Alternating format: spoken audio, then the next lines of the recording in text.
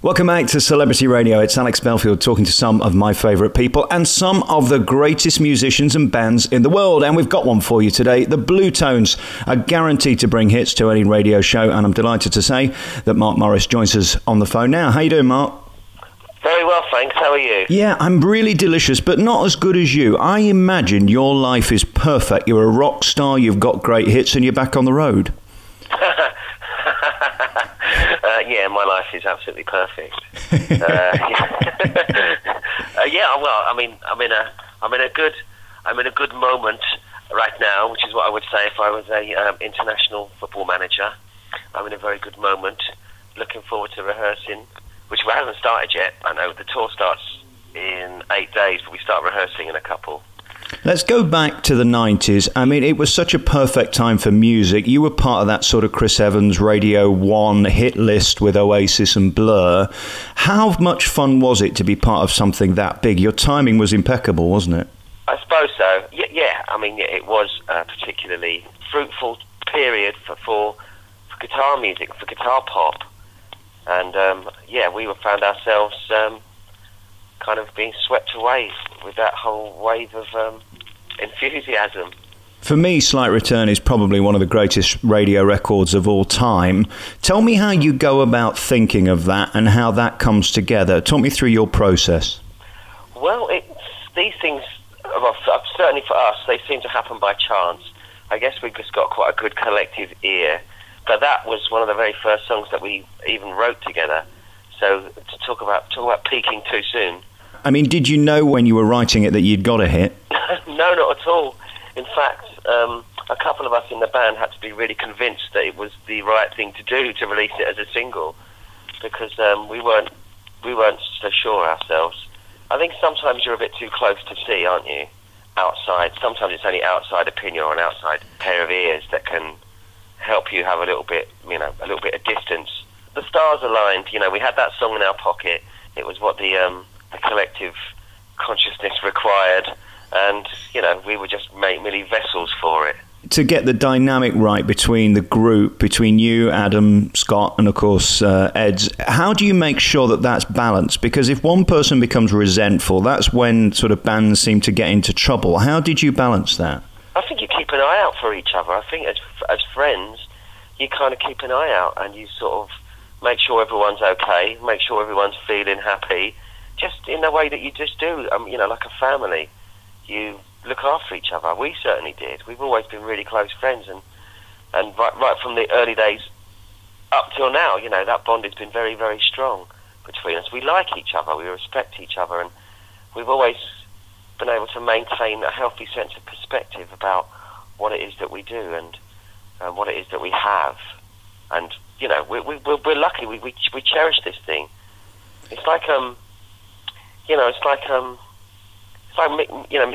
Mick Jagger and Keith Richards. If you think you hear all these stories about how they don't get on and how they don't really like each other, but when you hear them speak of each other, there's this mutual respect because they know that they need each other. Right.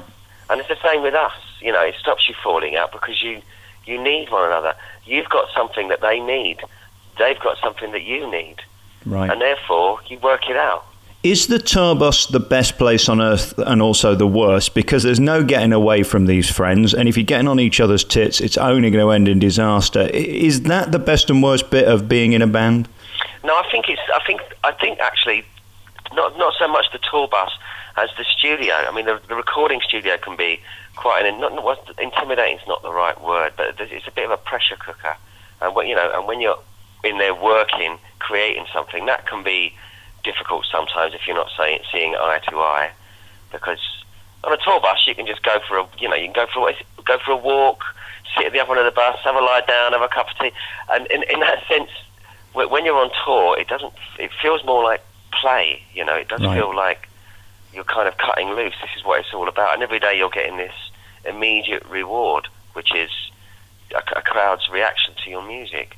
But in the studio, sometimes I think that seclusion and that sense of being cut off can magnify problems. So I'd say the tour bus is easy compared to certain other environments. Let's start in the studio, because without the great songs, you're not going to have hits, and therefore you're not going to tour. How do you know when a song is finished? Because this is the question that baffles me about musicians. How do you know when to stop and when the song is ready? Because that must be the ultimate judgment that if you get wrong is going to ruin the record. It's difficult to say, really. It's difficult to say. I mean, you just know. It's difficult to say how you've managed to come to that end, but you just know. It's like, you know, it's like a recipe. You have ideas for a song, and you have ideas that, you know, you write everything down on these big notice boards. Let's try this, because, you know, I can hear this in my head, I can hear this. And then you try it, and when it's out of your head and it's in the real world, sometimes it doesn't work. Sometimes it takes you by surprise. I guess there's just a sense of, okay, everything I wanted to say has been said, and everyone feels the same. You've had 13 top 40 singles, 3 top 10 albums, which means you did all the biggest shows, you did all the greatest magazines and newspapers and met all the biggest stars. What was the moment when you realised, I think we're on our way to making it? Was there a seminal moment, or did it just all blend into one? I think it's difficult to put it down to just one moment, yes. There was just a feeling. At the time, we were getting busier and busier and busier, and being asked to appear on television shows and that sort of thing. And I think when you cross over into the world of television, for the first time, there is a sense then of like, oh, hang on a minute, this could be serious. I think that's the thing that hits home. I think as a child, my strongest musical memories all through the television. So there's a sense of like, okay, you're joining this slightly bigger elite. Did you ever go nuts? Was there a point where it became too much? Because that's the thing that always fascinates me about groups like yours, the hedonism of it, the popularity of it, and whether you can keep your feet on the floor. Are there moments you have to pinch yourself and say, hang on, you're being a bit of an arse now, calm down, you're just a normal guy who has to go to the bathroom at the end of the day? Oh, yeah, but I think that, yeah, of course. But, I mean, for me, that's always tied up with just being a young man anyway. Right. I think you've got to kind of have a word for yourself constantly as a young person anyway. You know, the universe does seem to revolve around you for those first few years of young manhood. And if you give some success, you put some success into that formula as well, and it can be quite tricky. But no, I mean, I think we weren't particularly hedonistic or particularly debauched, but being 23, 24 years old and having a #1 record, and yes, I think it's healthy for you to let off some steam and to enjoy it. I think the danger comes when you're unable to press the off button. And I wonder what it's like being attractive and a sex symbol. I am a deeply unattractive man, Mark, and I've never had this feeling. What is it like to stand on stage and have women throwing themselves at you? It's the greatest. It's not just on stage. I get it in the supermarket, in the post office, good Lord, the petrol station. This is remarkable. It's a gift and a curse. What a life. I mean, if I could just have just 1% of it that you've got, do you know what I mean? It must be a fabulous feeling. It's not too late. Surgery, what do you recommend? Well, just learn a guitar. That seems to increase your attractiveness by about 1,000%. Do you know what? You joke, but it's true, isn't it? Girls do like that. I mean, you know, if you play the violin as a fella, you're not going to get the same reaction as playing a guitar. I don't know, I don't know. I just think there's something about someone who can play an instrument and play it well. I mean, I don't think it's exclusive to girls. I've always had a soft spot for cellists. I don't know what it is. It's something very sensual and very. It's very intriguing, isn't it? Someone who's in touch with that side of themselves. Yes, I'm the same with the flugel horn. I find that mildly erotic, to be honest. And then, of course, you decided to end the group in 2011 and you worked on your solo stuff. Was that brave, was that stupid, or was that actually the great move to walk away to then be able to come back today? Well, I think it's just what we all needed to do in 2011. Yeah, I mean, I do want to stress it wasn't me that said, that's it, and I didn't do it because I wanted to become a solo artist. I was sort of flung into being a solo artist as a result of the end of the band, but yes, I think it was definitely the right thing for us to do. We've enjoyed everything that had happened to the band for a number of years, and then we had a couple of years where things were a bit more difficult for us, and this is behind the scenes. I think we've had bad experiences with management and accountants and that sort of thing, and there just comes a point where you feel like you're fighting fires the whole time, and I think we just needed to step away from that. Do you think the business is even more complicated now? It's changed so much. It seems like it's more of a production. There's more people involved. When I want to get to you, I've got to go through 35 different people. Yeah. It is complicated, isn't it, to be in the game? Oh, well, yeah. It's an industry that creates little industries within itself. Sometimes it feels to me like there are just many things there to keep the artist away from their audience, their music, and the people that they need to work with. It's an industry of opinions. Yeah. Everyone's popping up with good advice on good career paths to take, but yeah, it certainly is a complicated industry, and an overcomplicated industry.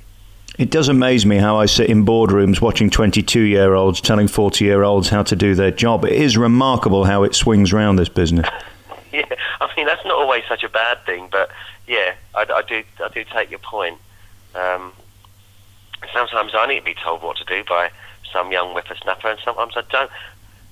It's just, I guess it depends on the advice, doesn't it? Yeah. But, I mean, this industry's always been like, and it's more complicated now than ever, what with all the different platforms for music, and all the nature of licensing and how complicated it's got now that we've got things like Spotify and iTunes, and where the money's going, who's getting it, and there's just more and more people wanting to take money out of the artist's pocket these days. So you've got to watch yourself.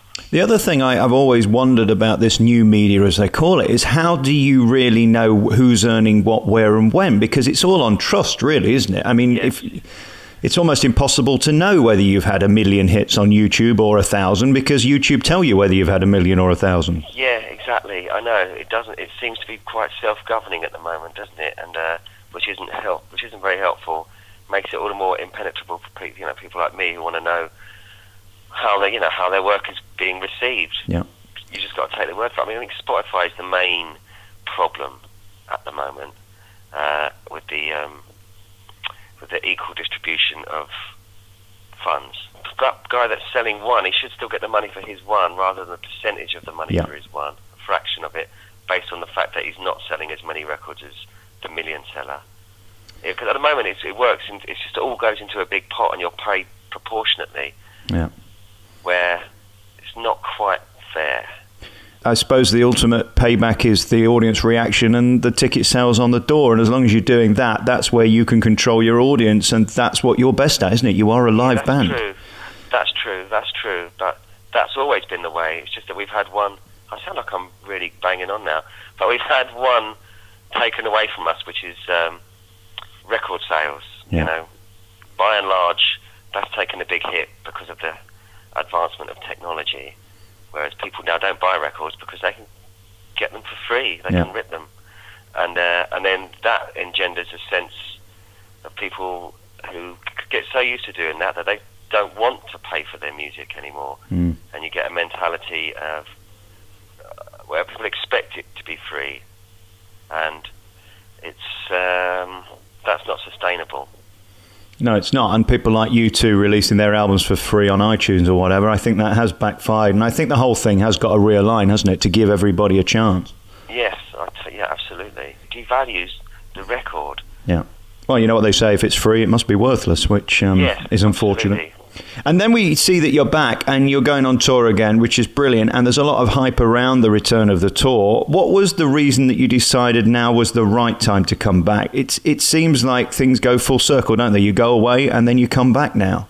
Yeah, that's it. I think it's a chemical thing, really. There was a sense amongst the four of us of a bit, an absence in our lives, which hadn't been there in the last 4 years. I mean, we're quite happily ploughing on with our, in new directions, as it were. But now I think we just missed each other. I think once it was out and in the room that a couple of us in the band were just sort of saying, how do you fancy getting back on the horse? As soon as we knew that the thought was there, it was like, well, yeah, of course, let's do it. Well, now's a great time. Why not?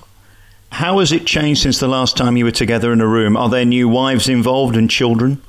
Yes, all that sort of thing, yes, yes. But that doesn't really affect what happens once the doors close and the instruments are humming. Yeah, music's music. Yeah. And for you, is it thrilling, the thought of standing back on that stage, recreating these songs? I can't wait. Yeah, it really is. It's been a good enough time off now for me to really be looking forward to it, as opposed to not dreading it, but you certainly sometimes take things for granted. Congratulations on everything, including your back catalogue. I mean, you really have created some of the greatest songs for radio. And for me, as I say, during that 90s period, the Chris Evans years and all that stuff, it was such a special time for music. And it was great that you were part of it. For that, that's a wonderful legacy to take away, isn't it? That's very kind of you to say. Thank you. But yeah, we've certainly been, I'm very fortunate as well. So thank you, Dave. May that continue for a long time. The Bluetones UK tour continues, and I'm sure you'll end up around the world as well, because you've huge fans, Japan and places like that. In fact, that was the place that you last performed, wasn't it? Yeah, we ended it all in Japan 4 years ago. Yeah, which at the time it was felt so right that we did it there, because we weren't surrounded by wives and girlfriends and friends and all that sort of thing. It was just the four of us ending it quite quietly and able to sort of have a little reflective time before we all got pulled apart. I'm so glad you're back. The Bluetones UK tour kicks off very shortly. Mark Morris, great to talk to you. Likewise, nice to talk to you too.